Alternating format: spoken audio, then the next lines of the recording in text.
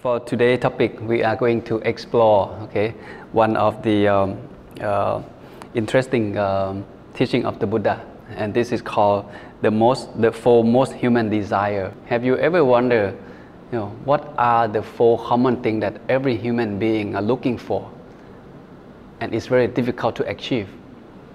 Okay, and one of the millionaires asked the Buddha this question. Okay, he already become successful in his career. He very rich, and he also one of the Buddha supporter.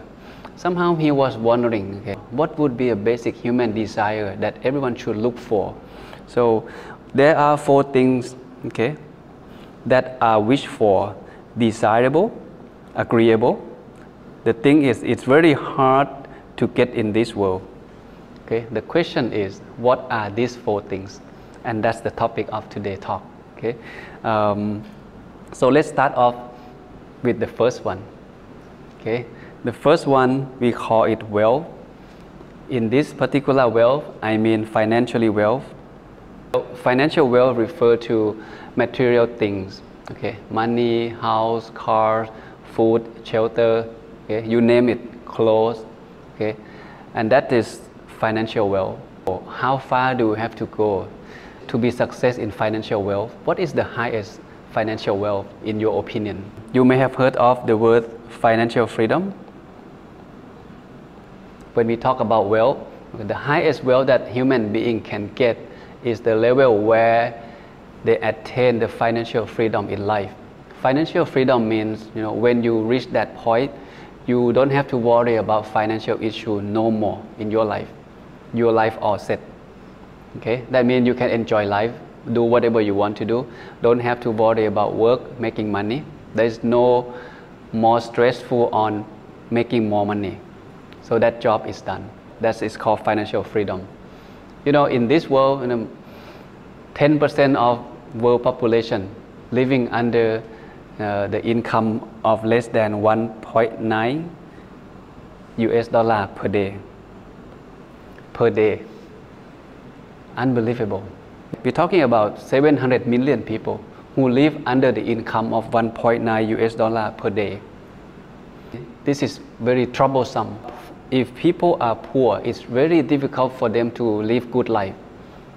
If the country is poor, that country has a very difficult time, to provide good quality of life for people in the whole country. So poor is one of the biggest obstacles in country development, in personal development. Once you are poor, you cannot have good education, you cannot have access to good school or medical treatment. So poor is the problem. So financial freedom is something that everyone should keep in mind. Okay? There is an old saying that people used to say, it is okay to born poor, but it's not okay to die poor. Okay? We don't have to follow our ancestor. If we born in a poor family, it doesn't mean that we have to die poor. So if you allow yourself to die poor, that means you don't develop yourself.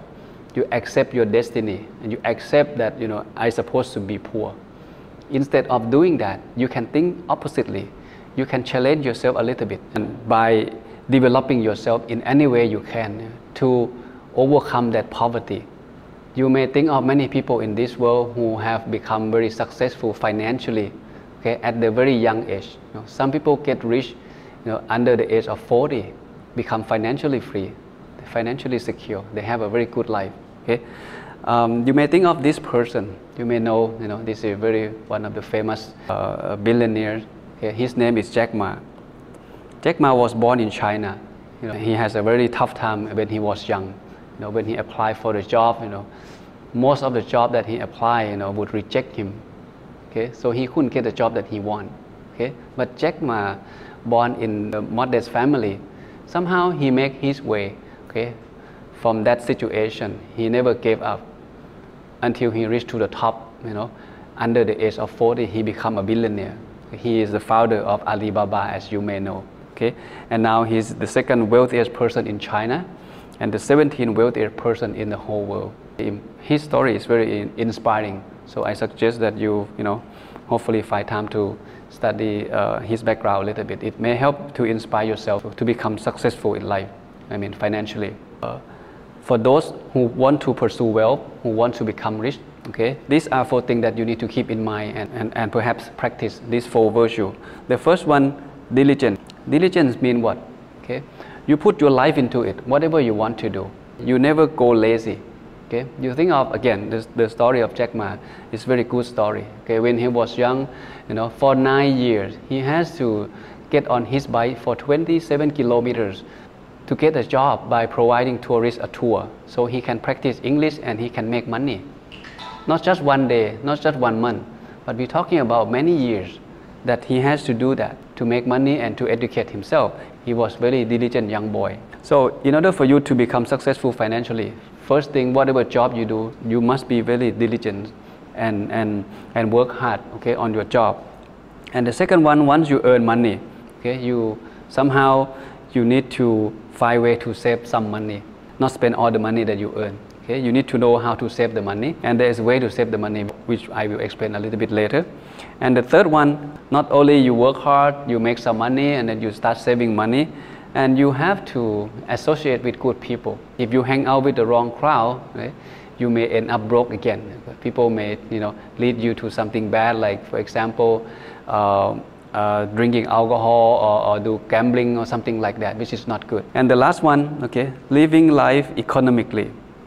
You know how much you make, and you should be able to manage your money according to the money that you have. You don't overspend your money.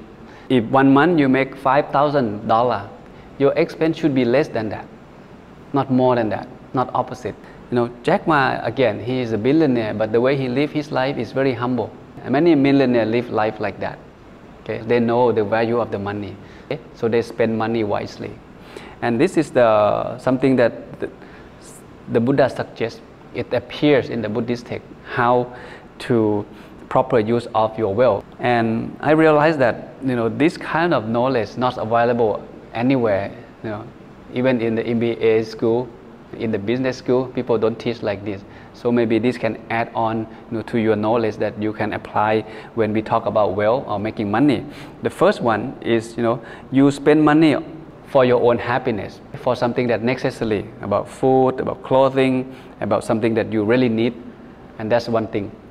And the second thing is not just entertain yourself or make yourself happy. You need to be careful to support your parents, your wife, your children, and your subordinate or your servant as well.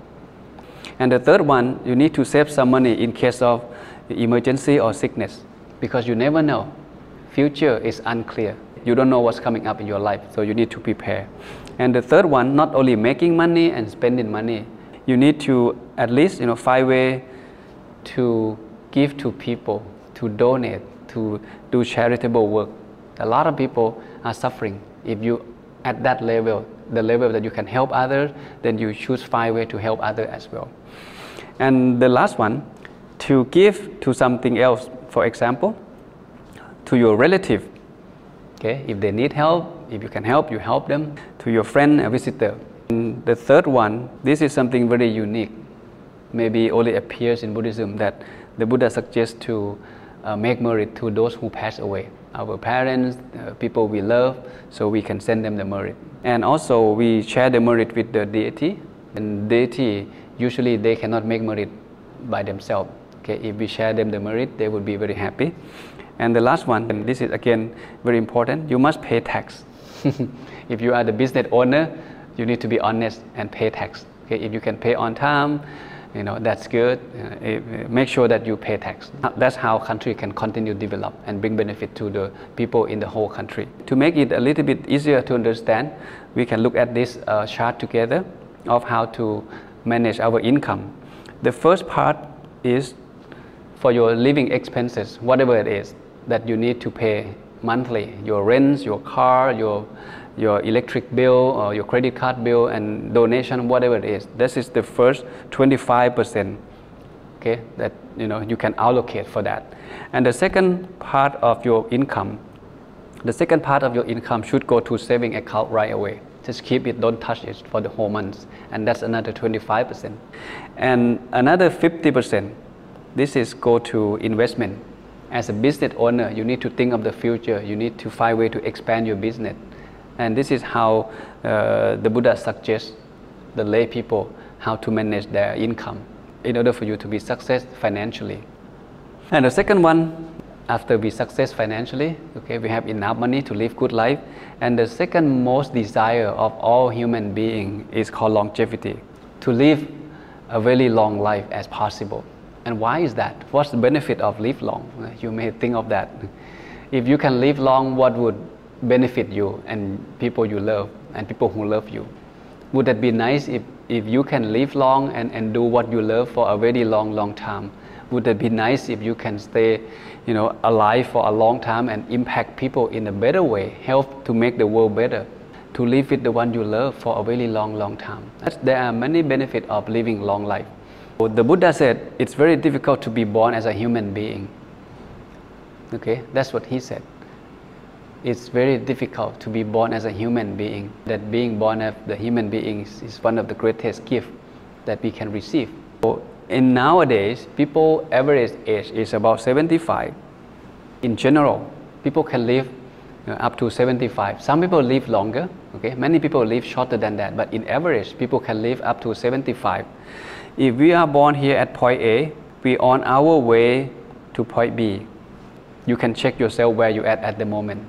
If you can live up to 75 years, that means you have 27,375 days to live. Well, is it a lot? Not really. 27,000 days is not many days. So don't even say that, well, I have nothing to do. I should kill my time by watching movie, by going gambling or playing game or something like that. We cannot kill time. It's opposite. Time is actually killing us. Every time you breathing in and breathing out, you are killing yourself. Time is killing us. We die every moment, and we don't know when exactly that actual death will happen to us. We may not live until 75, as you can see. A lot of people die before that. Many people die at the young age. Okay, not many people can live and die at the old age. Here is the thing, this is quite interesting. The longest people that ever exist on the planet, she can live up to 122 years. The lady from France, but again, she died a long time ago. And this lady, she is Japanese. She is still alive, and now she is 117 years old. So from this statistic, it reminds us that, hey, human being, we can live more than 100 years. We can live more than 100 years. People who can live long imply that they have a very good health. They may be, take good care of their health, physically, emotionally, do whatever it takes to have a good health so they can live long life. So why don't you set goal to live more than 100 years? We are not talking about something that's impossible. This is possible. So set goal to live long. And how to live long? Okay, these are the 5 things that maybe it can help you to live a little bit longer if you follow these 5 practices. The first one, do your best to find a good living environment. Okay, such as the place where there is no pollution, with the fresh air, no noise, so you can have quality of life living in that kind of environment. And the second one is we call the middle way approach. That means living life in balance. Exercise is good, but don't over-exercise. It's not good. Eating healthy is good, but overeating is not good. Okay, sleeping is good, but sleep too much, again, not good. Sleep too less, also not good either. And the third one, eat something that's easy to digest. Okay, nowadays, people very worry about their health, so many people start eating less and less meat and moving toward vegetarian or vegans, living style. So you may adjust yourself according to your own preference, whatever you feel comfortable, and then you can start, look into this area to make yourself living healthier. And the number 4 is suitable timing. What I mean by that is, you need to manage your time wisely. When it's time to work, you work, not work and eat. When it's time to eat, you enjoy eating, mindful eating. Okay, when it's time to sleep, you sleep. Don't watch TV, don't watch movie. When it's time to exercise, you exercise. So you do one thing at a time.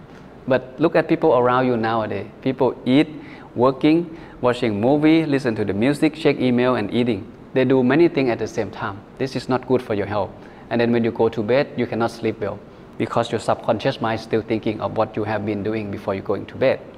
And the last one, this is quite interesting, restraint from sensual pleasure. So overindulgence in sensual pleasure is not good for your health. So in Buddhist practice, we have something called the 8 precepts, where people observe 8 precepts, get back to the simple life. So they don't watch movie, they don't listen to the music, they dress in a simple clothes, they don't even have dinner, they sleep on the thin bed. Get back to the simple life. And that's how they detach themselves from material world. So it gives them a peace of mind when they practice the 8 precepts or something like that. You can work around this area. And number 3, after you have success in wealth, financially, you can live long life. And the third one that most people are looking for but difficult to have is called fame. Fame is reputation, good reputation. The question to you is, how would you like to be remembered when you depart, when you die? How would you like to be remembered? There are 2 kinds of memory. People can think of you as in a positive way, as a good person, or think of you in the negative way as a bad person. It depends on your behavior. When people think of you in a positive way, that means you are a good person. People have some good memory about you because of the thing that you did, because of the thing that you have done for them. That's why people remember you in a good way. You have to have some sort of ethical value that people can think of you in a positive way. And this is something that may be helpful for you. In order for people to think of you in a good way, you need to have some sort of ethical behavior. And this is some ethical behavior standard that you can look into that help you to be a good person. The first one, truthfulness. Truthfulness is very important. You gain respect when you speak the truth. You do what you say what you do. You keep your promise. If you husband and wife, you will not cheat to each other. You will be honest to each other. And that is truthfulness. If you're the boss, you pay on time, you treat your employee well, you sincere with everyone that you dealing with. And that's truthfulness. And the second one, taming yourself. Taming yourself mean train yourself to be a better person. There are many rooms that we can improve ourselves to be a better person. And that's something you should keep in mind. Self-control. Self-control means, you need to be able to control yourself. Be open-minded, learn to understand, people around you, be flexible. And the third one is tolerance, or be patient. Nowadays, life is tough. Everything's moves very fast. You need to be able to maintain your emotion. Be patient, be tolerant. Okay? Learn how to forgive, learn how to forget, know what to say and know when to say. This is again very important. And the last one, be kind, generosity. Give whenever you have a chance. It doesn't mean you have to give people money or stuff, okay? You can give them, a good word, a word of wisdom, a word that cheer people up, a word of unity. If you're a husband, you can speak with your spouse or speak with your children in a nice manner, something like this. So this creates the harmony. So by following these 4 virtues can enhance you to become a better person, a likable person. People will think of you in a better way. And the last one, a heaven world. What is a heaven world? This is something that many people in this world are expect to have, but again, it's difficult to have. In many religions, there are teachings that talk about life after death, whether the religions that believe in God, like Christianity, Islam, or Judaism, or the religions that don't believe in God, like Buddhism. Okay, we also have something similar that talking about the life after death. And the sad thing is that this is what the Buddha said. Only a few are being reborn in heaven world. Very rare for someone as a human being, if that human die, it's difficult for him to reborn in a heaven world. Far more are those reborn elsewhere. Many people, after they die, they born somewhere else, not in heaven. Okay, the Buddha emphasized that only a few people will be able to reborn in a heaven world or in a good place after they die. The thing is, how can we make sure that we will born in a heaven world or we will reborn in a good place? That's something that's quite interesting, and it's very hard to find the answer. So how to secure a heaven world? The first one, you must have faith. Have faith in what? Okay, if you Buddhist, you may have faith in the Buddha or the Dhamma or the teaching of the Buddha, right? If you non-Buddhist, you need to have faith to your religious leader, like God or the religious founder. Because once we have faith in our teacher, and then we are willing to follow his teaching, so faith is the starting point that leads us to heaven. And the second one is moral virtue. Every religious talk about virtue or ethical conduct that everyone should be followed in that particular religions. In Buddhism, we have something called the 5 precepts. What are the 5 precepts? The 5 precepts include 5 things that everyone should practice. The first one is abstaining from killing or harming others. That is not good thing. The second thing is abstain from stealing stuff, taking what is not belong to you, right? And the third one is abstaining from sexual misconduct.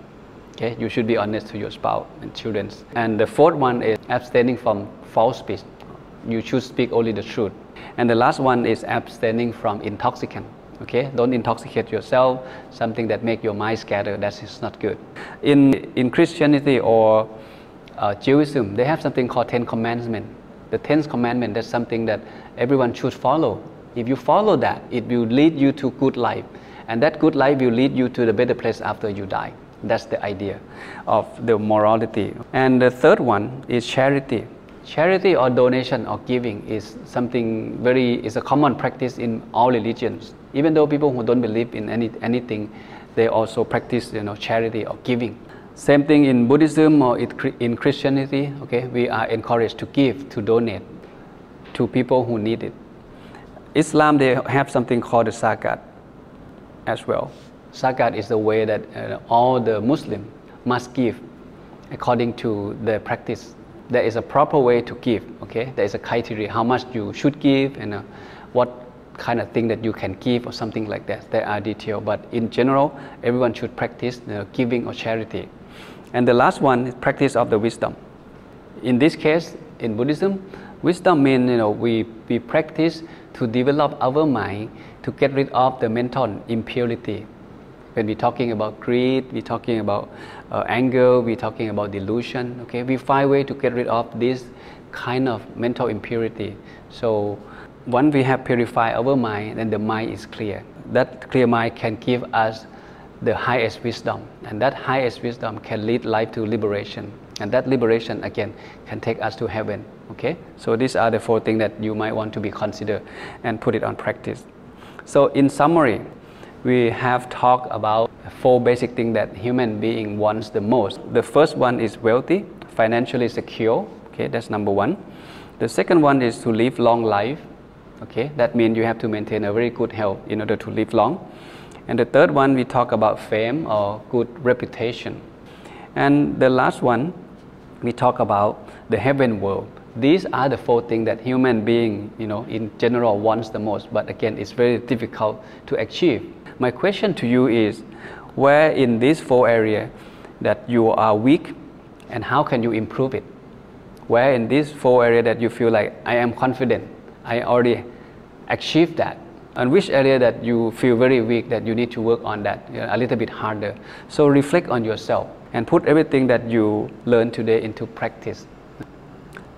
Just a little bit thing before we finish. You may have known this person, Robert Kiyosaki, the guy who wrote the book Rich Dad and Poor Dad. He is one of the richest man, very successful business person. He said, I have all the money and success I ever wanted to have, but I'm not sure whether I am happy or not. So success and money is not the same thing as happiness.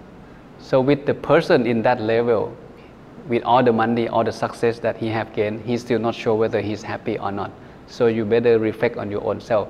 Everything that you are chasing after, money, fame, property, business, whatever it is, does it really give you happiness at the moment? A lot of people sacrifice their life, work hard to make more money. At the same time, they deteriorate their health. So at the end of the day, they may make a lot of money, but they're very sick. Their health is not good. So they need to spend a lot of money on fixing their health, paying to the hospital, paying to the doctor, and that is not worth it, right? So you should find a way to balance your life, okay, having life happily.